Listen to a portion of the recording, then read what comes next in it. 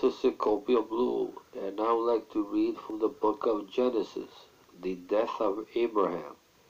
Abraham had taken another wife, whose name was Keturah.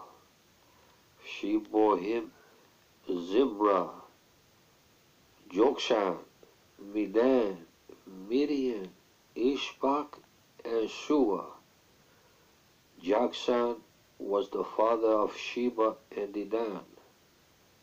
The descendants of Dedan were the Asherites,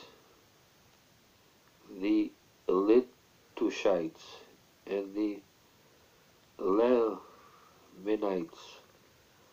The sons of Midian were Ephath, Eher, Hanok, Abidah, Eldar.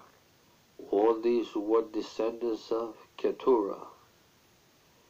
Abraham left everything he owned to Isaac, but while he was still living, he gave gifts to the sons of his concubines and sent them away from his son Isaac to the land of the east. Abraham lived 175 years. Then Abraham breathed his last and died at a good old age, an old man and full of years.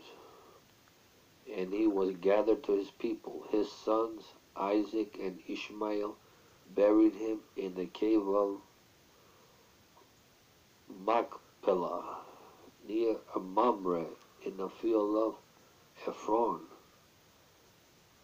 son of Zohar the Hittite, the field Abraham had bought from the Hittites. There Abraham was buried with his wife Sarah. After Abraham's death, God blessed his son Isaac, who then lived near Beer Lahai Roi. Thank you. God bless.